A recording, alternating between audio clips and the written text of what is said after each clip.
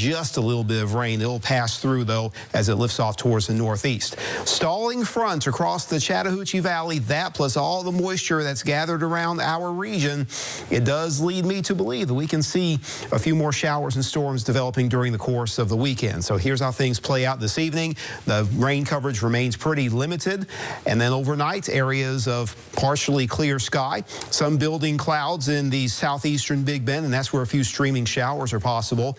Into the afternoon tomorrow, those few showers will influence a greater number of them. Plus, with that front stall nearby, we can see, again, mostly scattered to maybe numerous areas of rain and storms, but nothing is going to wash out any kind of daytime plans in their entirety. You just have to watch for how things are developing around you. And those rainfall totals, they will range, in most cases, less than a half inch. But again, anytime a summertime thunderstorm activity can cause a big soaking, some areas can see maybe upwards of an inch in isolated cases.